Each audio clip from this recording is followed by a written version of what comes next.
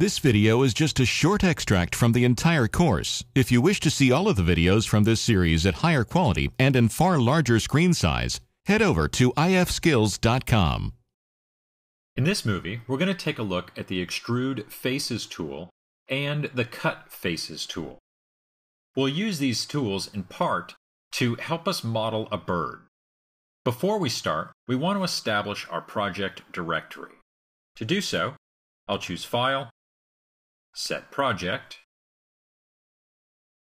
find my project folder, choose the directory, and choose Set.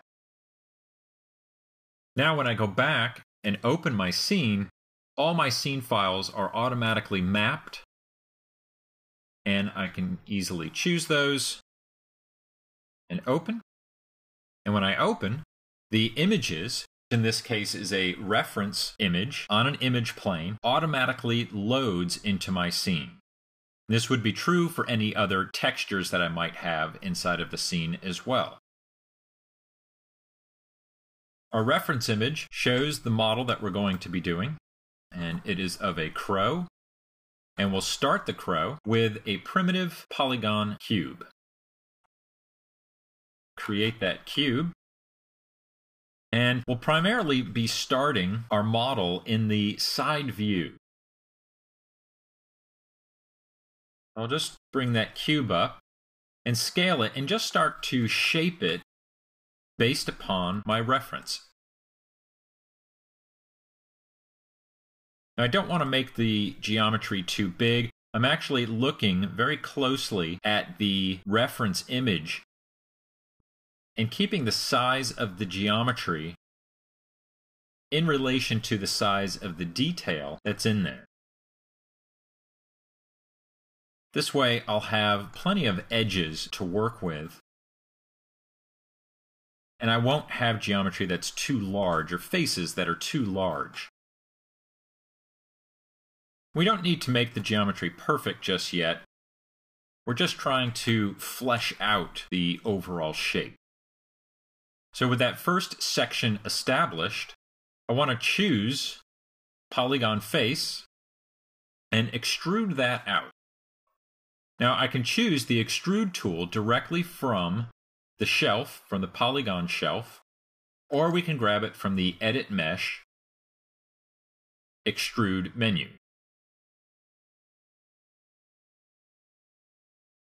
And we'll pull out another section.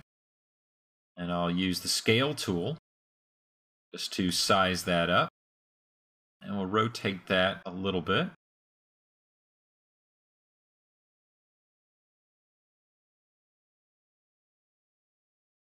And once that's shaped, we'll choose Extrude again. And pull more geometry down. And again, scale that.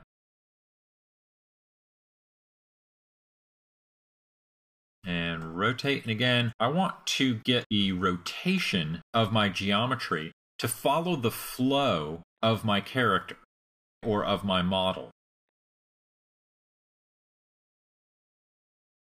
We can see that the bird starts up here at the head, and then the flow of its own shape comes down and it funnels down into the tail. We want the edge flow of our geometry to do the exact same thing.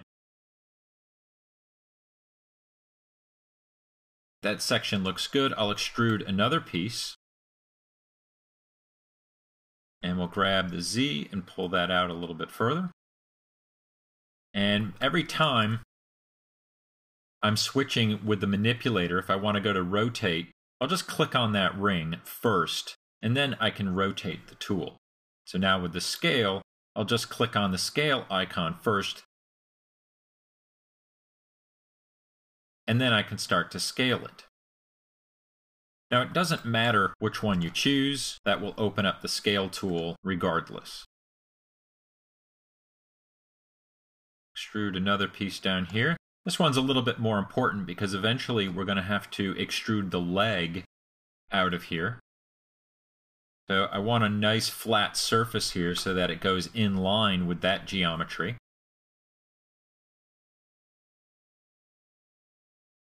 And I also want to make sure that it's rotated properly to head down for the rest of the tail.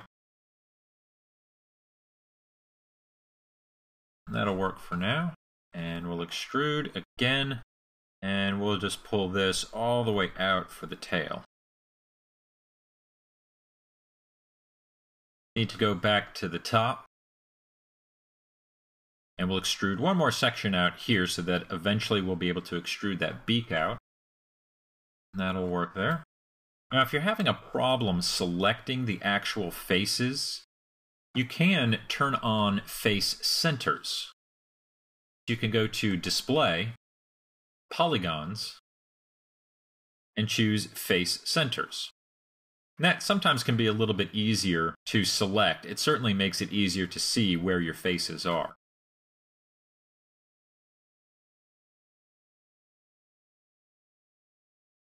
And I'll select that face there in the head, and we'll extrude that out for a beak.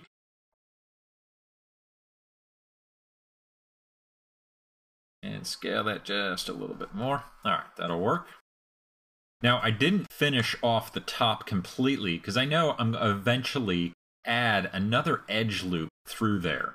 And that will handle the top of the head as well as some of the detail here back at the tail. That gives me a pretty good profile.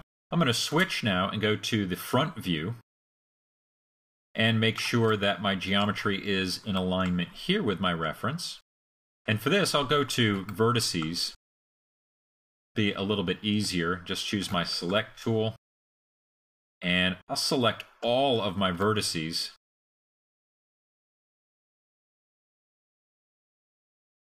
And use the Scale tool, okay, which is R on the keyboard, my hotkey. And we'll scale these out for the body, and I'm really focusing just on this area right here. Sizing that up, and all that looks pretty good. And now looking down here, we'll scale this geometry out for the tail. And I'll wait on that. I'll move up to, because that has to scale out much wider. So I'll move up to the head and neck, and we'll scale this down.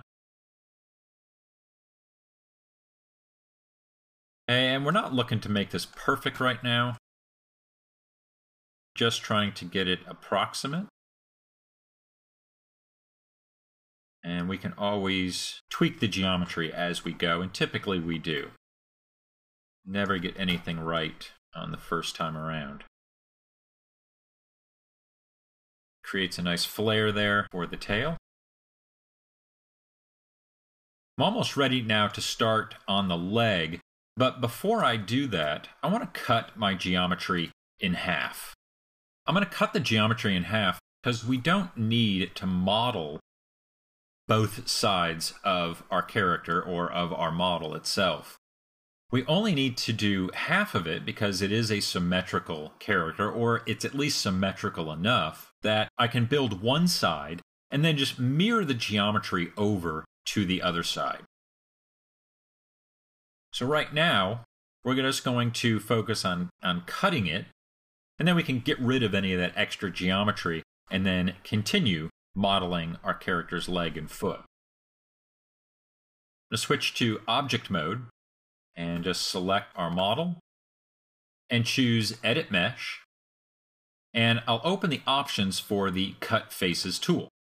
We have two different ways of cutting with the Cut Faces tool. The first one is an interactive method, and we'll just choose Enter Cut Tool so we can see that. And with the interactive cut tool, wherever I click, it's going to draw a plane that will slice my geometry. And it actually doesn't really even show up until after you slide the mouse just slightly. So you'll click with the left mouse button, and then just move the mouse a bit, and you'll see that slicing plane pop up. Now, wherever we place this, if I let go of the mouse, it'll cut the geometry all the way through, front and back. If I hold Shift while I move that slicing plane, it'll snap in 45-degree increments. That makes it a little bit easier for some precision cuts. And let go of that, and we'll come over here and I'll let go so you can see how it cuts all the way through my geometry. Makes a nice straight line. However, that's really not cutting it down the center, so that's not what we want. We'll just undo that. And our second option is to actually choose a plane. And what we want is the YZ plane, and we can look at our world axis for that information. We'll select YZ, and we'll just choose cut. We don't actually get any type of slicing plane visible. Okay, and after I choose cut, it does cut the surface. We can see that pretty clearly in our perspective view. Okay, both front and back. And it also creates a manipulator, and that manipulator is a plane, and you can kind of see that going on right there. Well, because the history is still attached, and we can see that there in the channel box, there's my poly cut, we can interactively move that, as well as rotate. So even though there is that option of going with the interactive cut tool, we can choose a single plane and still interactively go back and change where that slice took place. We want it to be perfectly centered, so I'll just undo those changes and double check and make sure, and that's good. We don't need to do anything else just to back out of the tool. I'll just choose select. And I want to grab all of the faces on the other side of the bird and delete them. But as I just tried to do that, I selected the image plane instead. So that makes it a little difficult. I can't grab. There, we just got some of them. But every time I create that selection mask, it's grabbing that plane. So what I'll do is I'll just choose the camera. From View, select Camera, and we just want to hide that. And I'll set the visibility. I'll type in 0 and hit Enter. And that turns the visibility off for the camera, but leaves my image plane still visible. Now when I go and select, I have no problems, and I'll just choose Delete on the keyboard to get rid of those faces.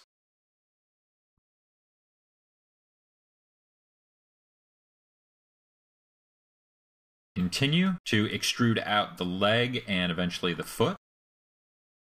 But that grid is already starting to get in the way, so I'm just going to choose the icon from the panel and turn that off. And let's go to face. And we'll extrude. Before I pull that down for the leg, I'm going to create just a little bit of a base to pull that leg from. We'll just pull that out slightly. We'll go to our side view. So that's kind of representing maybe some feathers or, just a little bit more of a muscle section there. And let's rotate that just so it's going in the direction of the leg. And I'll extrude again. Bring that section down. And we need to scale that down. And I also want to rotate it so that my next extrusion will go down the length of the leg.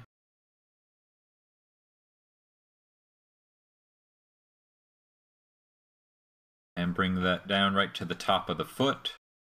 And rotate that so it's nice and level with the foot.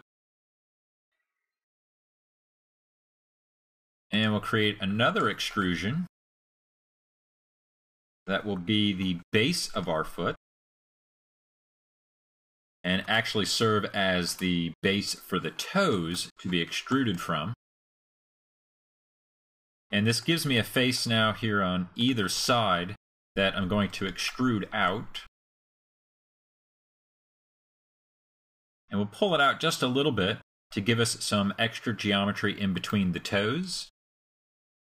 And extrude again for the two outer toes. That gives me 3 faces across the front to pull out 3 toes. And of course, in the back, I don't need 3 toes back there, but I'll just be grabbing that middle one to pull out that back toe that crow has. Now I have all 4 of those faces selected. And we'll pull those out. You can see that works in the back and the front. And we only need to pull one axis. So, and it's typically going to be your Z axis that will give it the depth. And we'll size that up.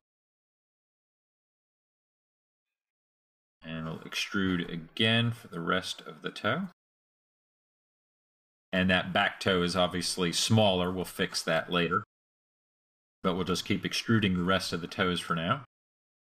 And now when I try to move and reposition that last face, you can see that the face in the back goes in an opposite direction. This is because we're still in a local mode. To switch from that and go to global, we can just choose our icon right there, and now we're in a global mode. And you can really tell because the manipulator moves to the center of our selection.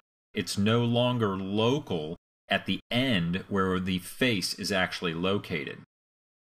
Now when I move, they both move in sync. That's a little bit easier to deal with. And that will work. Let's take a look. Starting to shape up.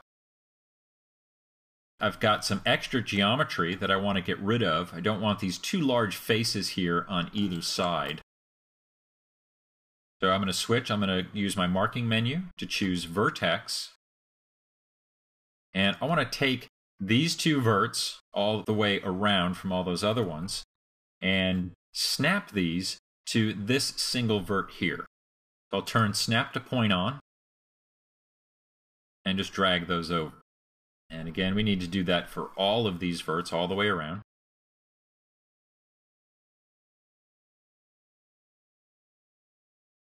And snap that. And now you can still see that there's a face sandwiched inside of there. We need to get rid of that. We can do that easily by just selecting the vertices and choosing Merge Vert. And I'll hit G to repeat my last command. And merge all those vertices together. And when I do that last one, that face disappears. Okay, let's shape up the foot. Grab my outer vertices, scale those in just a bit. Probably even scale the middle one in just a touch.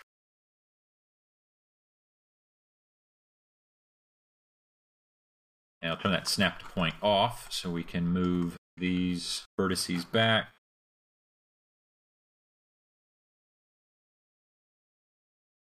And we'll scale just those toes.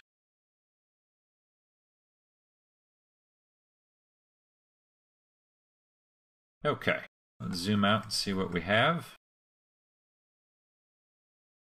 Just for a finishing touch, let's get that beak to be a little smaller. There we go. And now we have a super rough version of our crow. Decent layout, decent geometry layout, pretty good shape. And we're just about ready to add some more geometry to it. But that will conclude our movie for now on Extrude Faces and the Cut Faces tools.